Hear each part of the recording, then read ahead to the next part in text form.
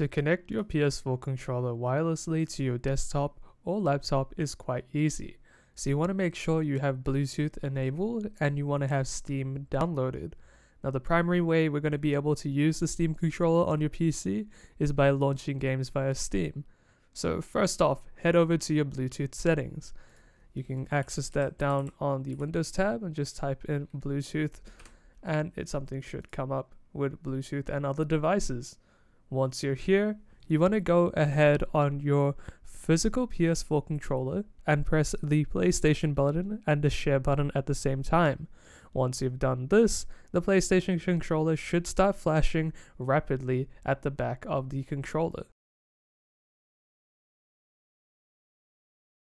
Now go ahead and click Add Device and click Bluetooth on the first option right here. And you should have an option for wireless controller. That should be the controller that you're trying to pair.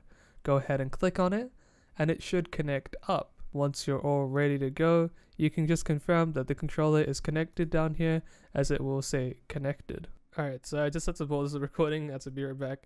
But basically, once you've got it all connected up, it should just say here that it's connected. And the controller light at the back of it should be a solid color. On top of that, if you're having issues with connecting your PS4 controller, for example, you're connecting it up and you're having the issue of your PC saying that it is connected, but the controller is still flashing, it lights at the back, that could mean that the controller hasn't got enough power, so I'm not sure what the complication is there, but if you go ahead and charge the controller up, you should be able to connect it up later on. Just remember to press remove device later on and try and reconnect the controller as you did before. So to actually use the controller on Steam, at least, you want to right click Steam and click on settings.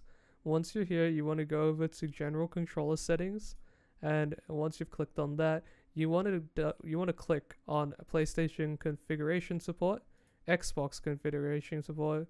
If you want to Xbox extended feature, up to you guys.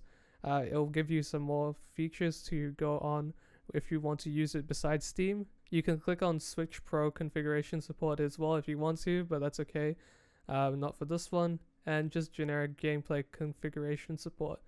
So once you've got those all ticked, you should be able to use it in other applications as well. One of the other things that you can do here is that you can click on detected controllers and you can actually click your preferences.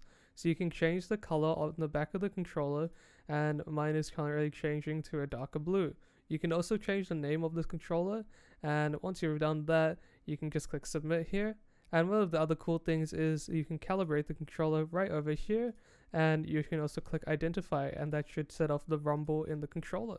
So you've got it all connected up now, and we can test it out in a game. So I'm going to test it out in Assassin's Creed Odyssey. A wee bit laggy just because it's being recorded on the same PC, but yeah, it's all working out nicely, and it's all wireless. There's nothing connected here.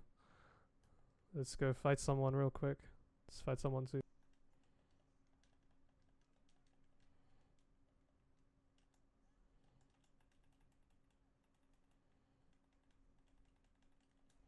Alright, so we'll just give a quick pause there because I haven't played the game in like months, so don't judge my skill. I've playing a lot of Ghost of Tsushima recently. If you guys want a tutorial on how to set up the PS2 emulator as well, I'll be more than happy to do that. It's pretty easy and it gets your PS2 games running pretty well on a really good computer. I mean, any computer can really run this emulator now, it's not that hard in any case. I'm just gonna skip through everything.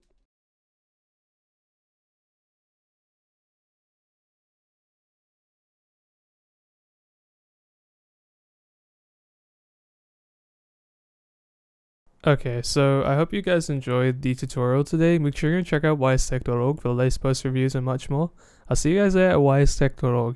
But other than that, I hope you guys have an awesome day. Stay safe, stay healthy, and I'll see you guys in the next video. Bye.